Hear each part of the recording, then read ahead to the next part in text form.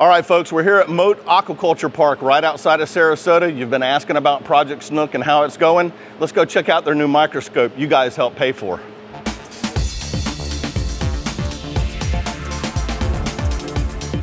A microscope we were able to purchase this year with the funds that we got from Project Snook and the match from USF is something that has enabled us to move into an area of research where we're looking at the development within the eggs. Even though they're 4 days old, not only the length, which is just kind of fairly easy to see in that microscope, but we can look at the width, we can look at other formations like the bladder inflation is very important at this age. That can't be done without a good enough microscope and a photographic setup that allows our researchers to get good, hard, solid data back. And so this is all the digestive system right here.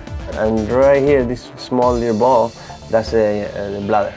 We can actually record everything also. So it's not only taking measurements, snapshots, and also we can videotape their behavior for behavioral studies. This guy's the Mac Daddy.